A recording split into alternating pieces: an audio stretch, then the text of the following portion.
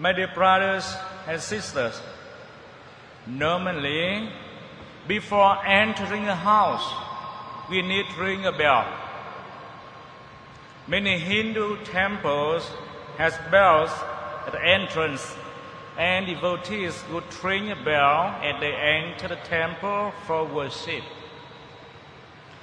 It is literally true that they ring the bell as we would ring the doorbell before enter someone's house. The bells in Hindu temples are meant to wake up the gods. In most Catholic churches, we ring the bell at the beginning of the Mass and several times during the Eucharistic prayer. The bell rung is not meant to wake up God, but perhaps it's meant to wake up people who are asleep. In the Gospel story of today, it seems that Jesus also needed an alarm bell to be waked up. At the invitation of Jesus, the apostles made the crossing of the lake on boat. Jesus is there in the boat, but he is hidden because he is asleep. A storm breaks out. Jesus is there, but asleep. The apostle panicked, but God is there. He is hidden. It seems that things have gone out of control, but God is there, and He is in control. The reaction of apostles surprised Jesus because they are overcome by fear. Fear is the absence of faith.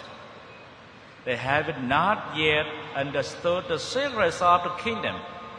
The secret of the kingdom is there in the person of Jesus Christ, but he might lie hidden.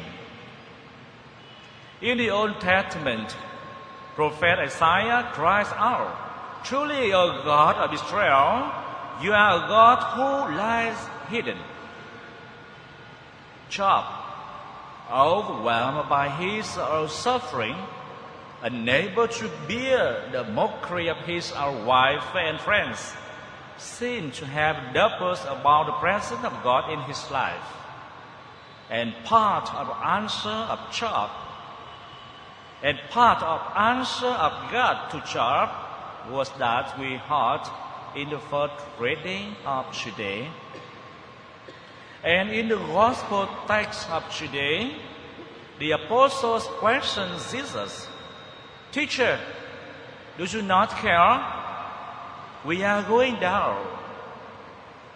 They don't realize that if the boat should really go down, it would be Jesus who will be first to go down, because he is asleep. They do not know that Jesus could do something to save them. Yet their faith is not strong enough to believe that Jesus could do something even when he is asleep. Yes, fear is the opposite of faith. And where is attitude of surrender to the presence of the unseen God? So Jesus commands the storm, "Quiet now, be still." This command is not just to the storm, but to the apostles. "Let nothing perturb you. Why are you terrified? Have you still no faith? If I am asleep, does it mean that I am not powerful? If my Father seems hidden, does it mean that he is not there? If life seems difficult, does it mean that I have abandoned you. Be calm. Everything is under control. When Jesus calmed the storm, the disciple was turned by the miracle. Although they personally knew who Jesus was, they were quite impressed by his power of controlling the elements. This miracle revealed the humanity of the deity of the Lord Jesus. When Jesus was asleep in the tomb of the bird, the disciples witnessed his humanity. When Jesus spoke in the second, they grasped his deity. Through the story of the apostles, we think of our story. Each time when celebrating the Mass, we call out, Lord, have mercy. Christ, have mercy. Lord, have mercy. We're engaging in the same activity as the disciples in the boat who called on him when they were frightened. We move through life as Christians, not just as a bunch of individuals, but as a community that is cared for by the Lord. The disciples in the boat calling on the Lord remind us that we are a community who call upon the Lord to help us in our difficulty. We all experience moments in life when we are wondering if the Lord Jesus is sleeping, if He hears our prayers, if He actually cares about our welfare. Why? Because we are weak in the flesh. We easily weak and cry that the Lord is not paying attention to our prayers. Our faith, our Christ, my God, fulfill our faith and manifest His glory through our life. Amen. Let us stand up to profess our faith. I believe in one God,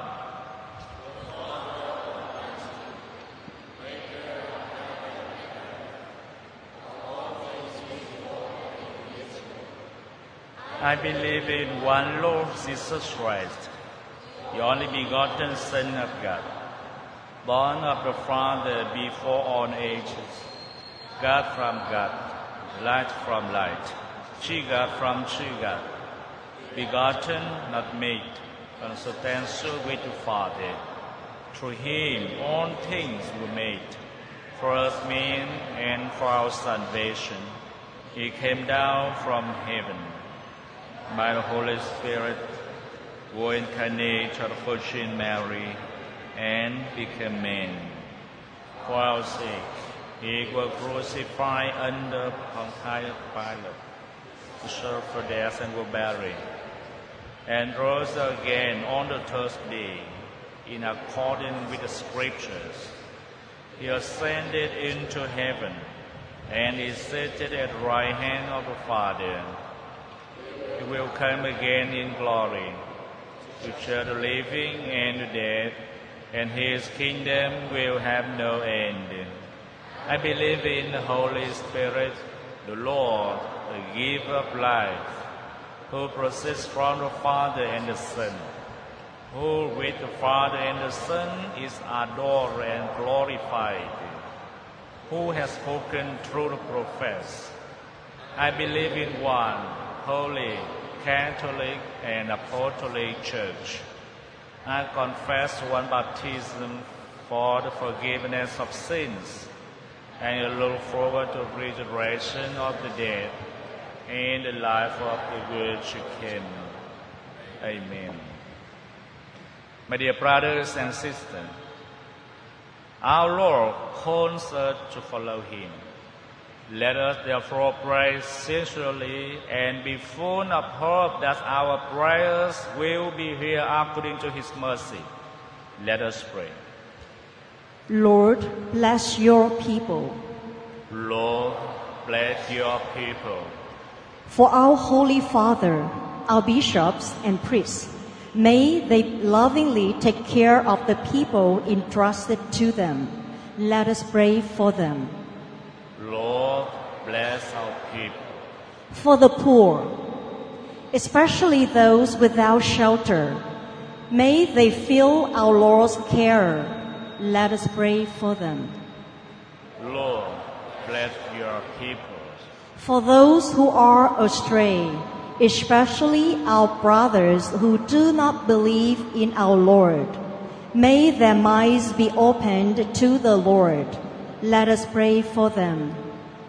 Lord, bless your people. For the people of God gathered here, may love remain in our hearts in obedience to the Lord's command. Let us pray. Lord, bless your people. Father, you are our strength and our refuge. May we be continually right so we can sincerely follow you. This we ask through Christ our Lord.